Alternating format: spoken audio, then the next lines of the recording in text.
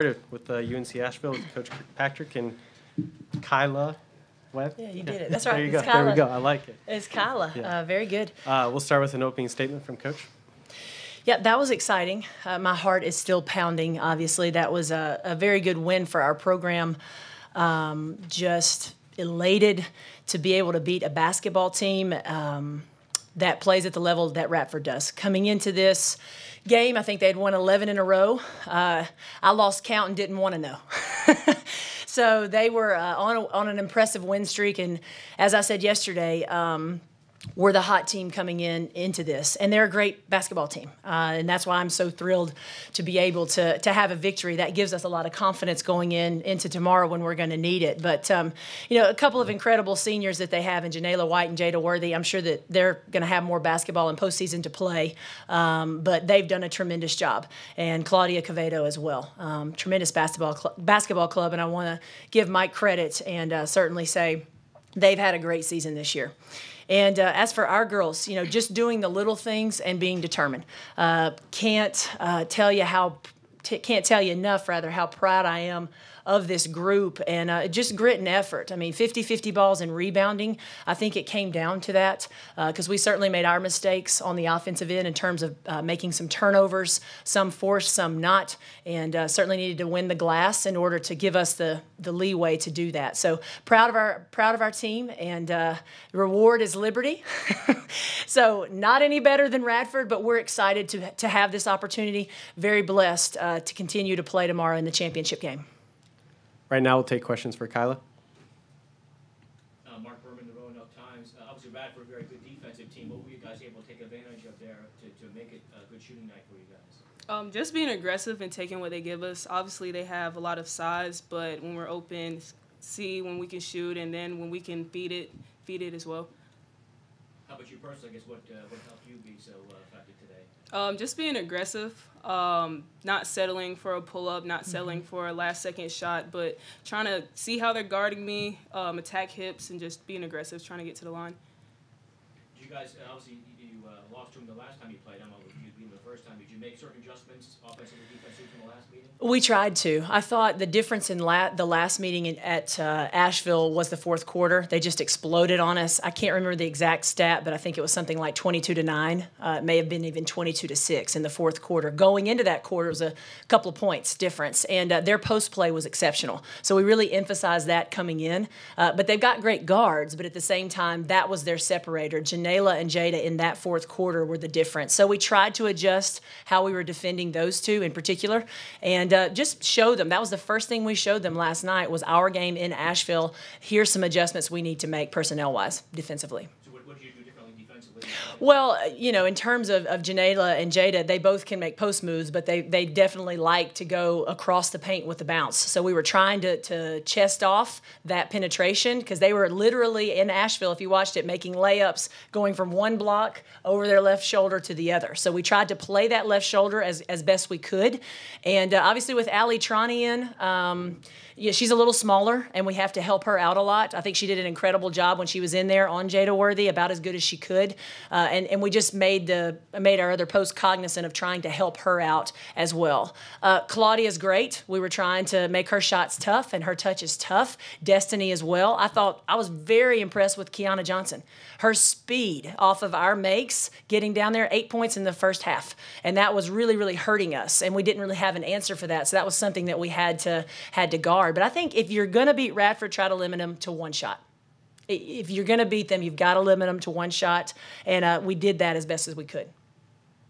What'd you like about your defense in terms of what made it a tough shooting game for Radford? Just the intensity, having each other's back, going for loose balls. I think what really gets us hype is when we know that we can keep them in front, and if we make a mistake, someone's there to help. So just like focusing on our defense, and I think that's what when you're excited about defense, you can make stops like that. So you're excited about defense? I love it. It's my Okay. favorite. Y'all heard it here. If you couldn't tell. Okay. What helped you guys out rebounding today? Just emphasizing it. I think your kids embrace what you talk about a lot, and they're out there. They're the ones having bodies on bodies. They know how it is to guard Janela, to box out Lydia, to try to box out, Jada Worthy as well. So, it's just an emphasis thing and a focus thing. But this today in shoot around, I told the guards, I said, well, if the post players neutralize, the pressure's on you. And then I told the post, if you guys, if you guys do the job that you're supposed to do, then, we're going to be fine. I'm looking at the stat sheet, and I think our guards did an incredible job. I think they did an incredible job defending their guards and saved our post players on a couple of accounts. Thank you so much. Kyla, there wasn't a lot of margin ever between the two teams today, but you guys were at least on the right trajectory. Quarter by quarter, you're down 2, down 1, up 6, up 10. Did it feel like that kind of direction for you guys, or was it still just too up and down? I think we just focus on the present. We don't really look at the score too much. We just get a stop, score. If we don't score, we at least need to get a stop. So, we're aware of what's going on, but we try to, block that out and just, get a stop at that moment.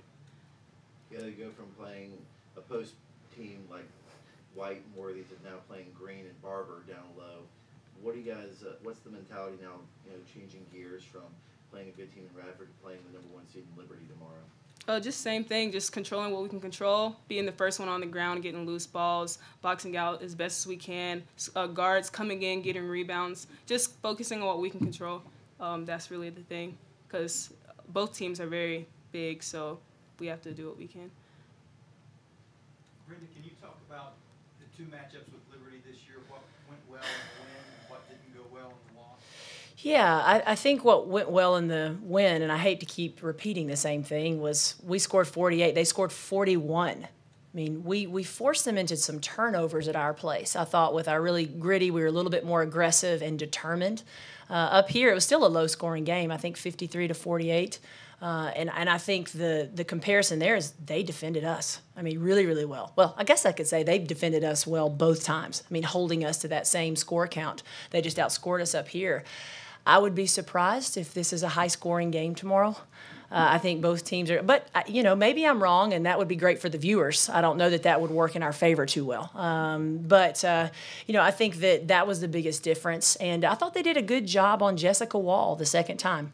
They really defended her. We like for Jessica to hit threes. We don't have to have it. Tonight she hit 1 and had 7 points, but they did a really good job of taking her away, and I'm sure they're going to key in on her and then try to box Bree Fitzgerald out. But I thought they played an excellent defensive game up here at Liberty. In your preparation for Liberty, do you notice the same tendencies that Green and Barber do in the post compared to what you face with Worthy and White that you might be able to carry over, from that execution perspective? I think there are some similarities in terms of our mentality and approach, like those intangible things or mentality. It's got to be the same. I mean, they're great basketball players. You're talking about the player of the year, and you're talking about another all-conference player, honorable mention all-conference. So I think we've got to have the same kind of mentality and approach and key in on those two. And, in terms of their style of play, I mean, Kian Green is just physical. I think she's probably one of the most physical, if not the most physical post players in the league.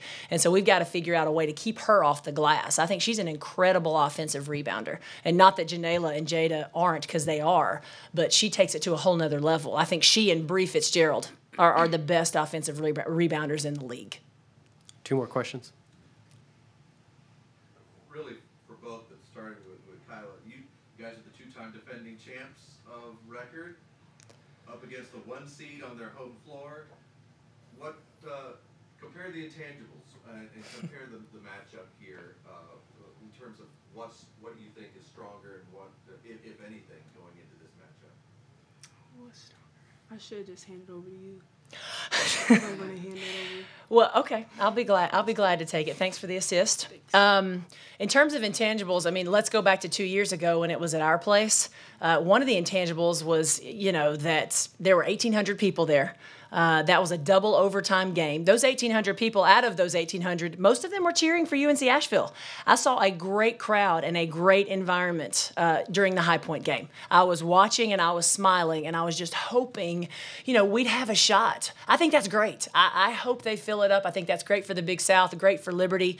They were up there in attendance with us. I don't know that we'll travel with the weather and 5 hours, but I know that they're going to have a lot of people here cheering them on, as they should. They deserve it. They are the 1 seed. So I think in terms of intangibles, that environment we're going to have to prepare for. We're going to have to block that out and play our game.